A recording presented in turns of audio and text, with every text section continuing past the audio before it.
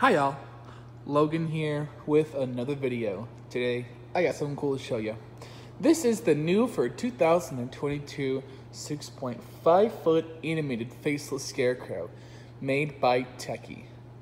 This is actually a very interesting animatronic that I really want to get in here and just discuss with you. So, for a while I was a little confused on why he was called the Faceless Scarecrow because he very much has a face. And then I realized this is not painted on the burlap. This is on the face beneath the burlap, and it's actually supposed to be invisible. You're not supposed to be able to see that. The burlap is just thin enough where you can see it. So, what it's supposed to do is when his face lights up, it reveals this really cool, gnarly face underneath. You see it on the box. And it looks just super dope. This is a really cool prop, I really have to say.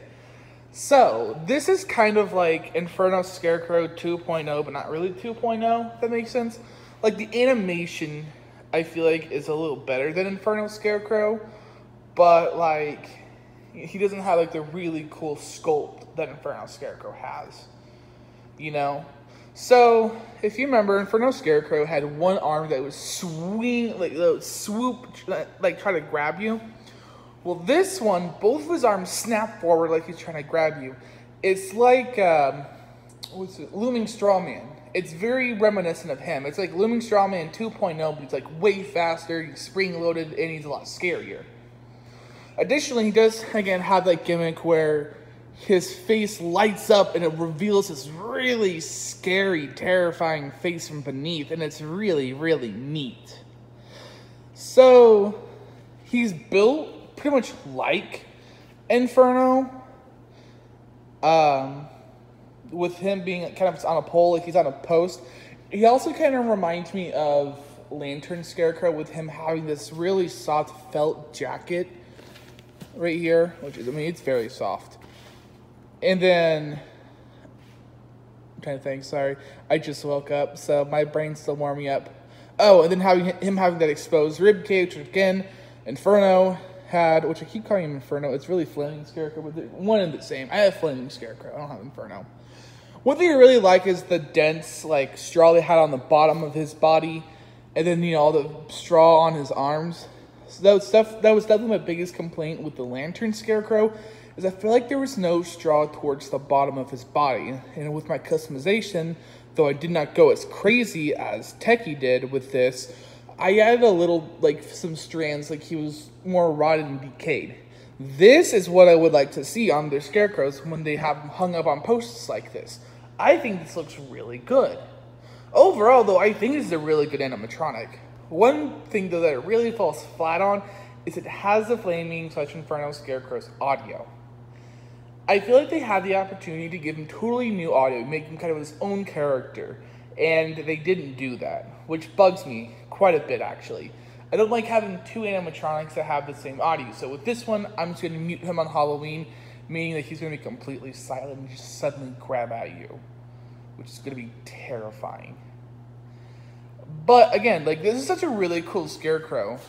You know, I love the gimmick with the face, and again, the face beneath. Look at that. And I will demonstrate him too for you guys, don't worry. This is just the easiest way to show it when not constantly turning him on. Additionally, what's really interesting is, like, this is the prototype right here, and you see, like, just how cinched his jacket is, and even here I was a circular base, and it is, trying to see if I can find it on the box. It does actually show him, yeah, right there, on a circular base too. So this is how you know that's a prototype, because this one actually has square base. Neat. Another thing that's really nice with this animatronic is when you get him, he also includes a ground stake, which lifesaver, because I use ground stakes on my lawn religiously. I don't know about you guys, but if I have an animatronic out in my yard, I have to have it secured to the ground. I have rough terrain and high winds on October.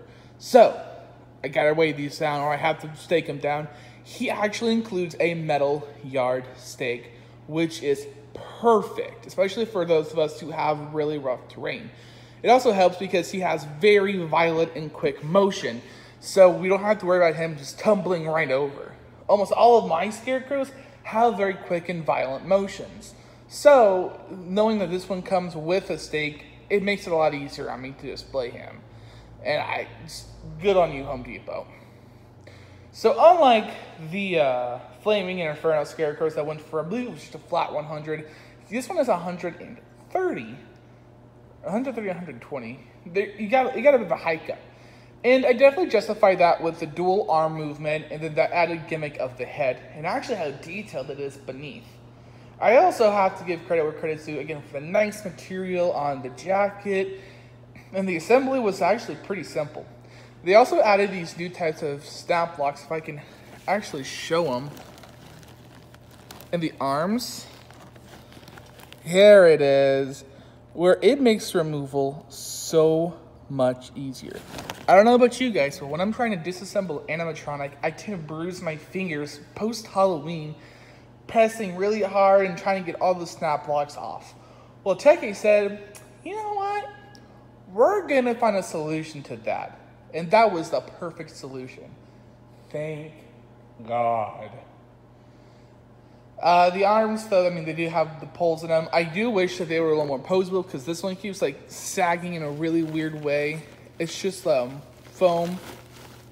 They get foam filling. Oh, I think I just got it. Lucky me. It's always the videos how I get them to look good. One thing, though, is I wish the tatter looked a little better. I might go through and distress it myself with a... If you want to know how to do a really good... oh, that's right. Sorry, I got distracted by that weird sound. If you want to know how to do a proper distressing, like with these triangular tatters, it's literally a serrated blade, and you just drag it. Run it through there a couple times, and it shreds it, and it looks phenomenal. I did that with my Lantern Scarecrow, and he looks great. So, also, one more thing I want to mention is, it does say you can only take a 6-volt adapter, which I've never seen a Tekky animatronic have that like disclaimer on it before. I thought that was pretty interesting that they had to specify that. I'm assuming it's because of that quick motion. But yeah, I'm gonna go ahead and plug him in, and I'll show you guys him in action.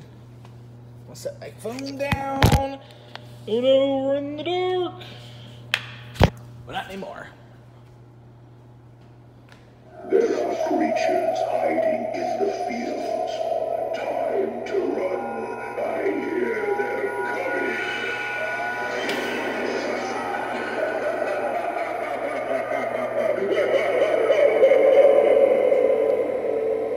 Look at that face. Ghoulish and terrifying. Right?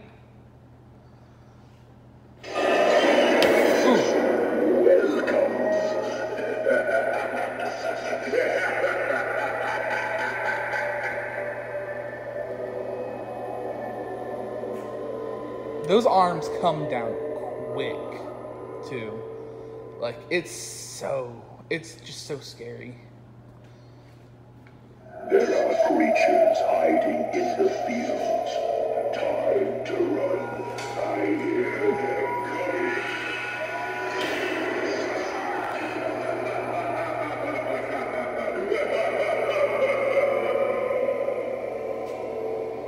Yeah, he is such a cool animatronic. This is definitely one of those where if you want a really cool, like, jump scare animatronic, I would totally go for this one. Absolutely. Again, that jump scare, like the arm snapping down, it's so quick and violent. It's a really effective scare. And the face reveal and just the face itself, it looks really good. I really like this animatronic. Again, I just wish it had his own original audio, but that's really my only major complaint with this.